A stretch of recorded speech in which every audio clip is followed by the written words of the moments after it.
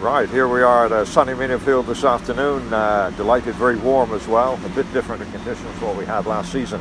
If we look back a bit, Alan and Gavin, to last year.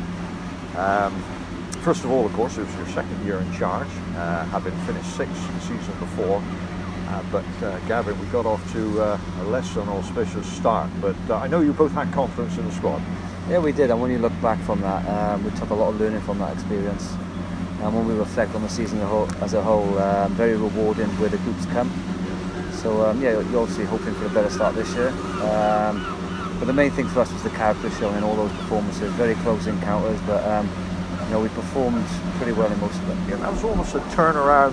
We did have a blip maybe end of December with Bristol and Jersey, and then we had down here unbelievable. To think of it now, Alan, we were down with dustbands clearing water up for the early part of 2018. But it was good, wasn't it? Yeah, that was my memory really of the year, was how many times we got down here with pitchforks and a load of bodies and just trying to clear the water. And yeah, no, it's very testing. But just going back to what Gav said there, you know, it was about the test of character. Yep. I mean, everybody involved with the Pirates is a test of characters, from supporters sticking with us to players, you know, keeping their attention on what they needed to do without getting too subdued with, you know, with results.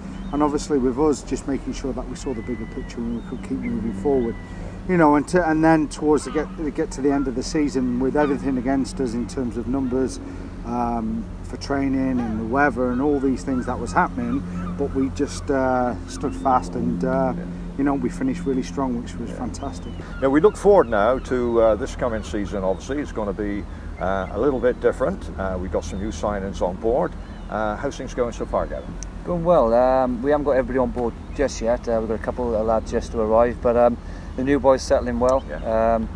As coaches, I think we're further ahead with our development. So the pre-season so far has been better than the last one. So you know, standards have been pushed up, and we're not only pressuring each other, we're pressuring the boys. Then you know, the expectation of them goes up as well. So it's been a really good start the first few weeks. Yeah, I'm glad you both had a couple of weeks off this summer, because you've really had 3 extremely busy, full-on years. Yeah. So credit to you both for that.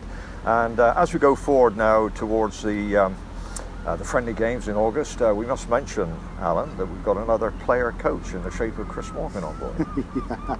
Yeah, you know, and what an asset he is to this club. You know, as a player, he was a real talisman. And now, as he sort of moves his career towards coaching, he's picked it up extremely well. You know, he's a massive asset for us in the office, and obviously how he supports the development of the boys on the pitch. So for us, we're just so pleased to keep Chris involved, and I'm sure you'll see him on the pitch now and again, and he'll play a similar role as I did a couple of years ago. Yeah.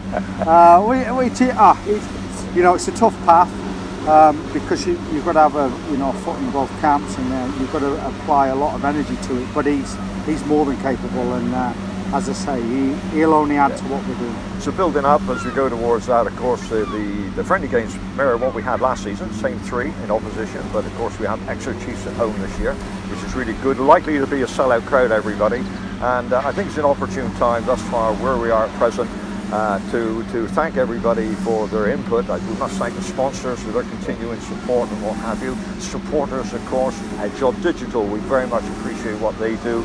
And in general conclusion, I think it's fair to say that if we look forward now to the immediate future, it's very exciting times. We have one eye on Sportback Kerno as well, so it's a time really for everybody to think Cornish Pirates and get behind something that really has tremendous potential and great excitement. Thank you.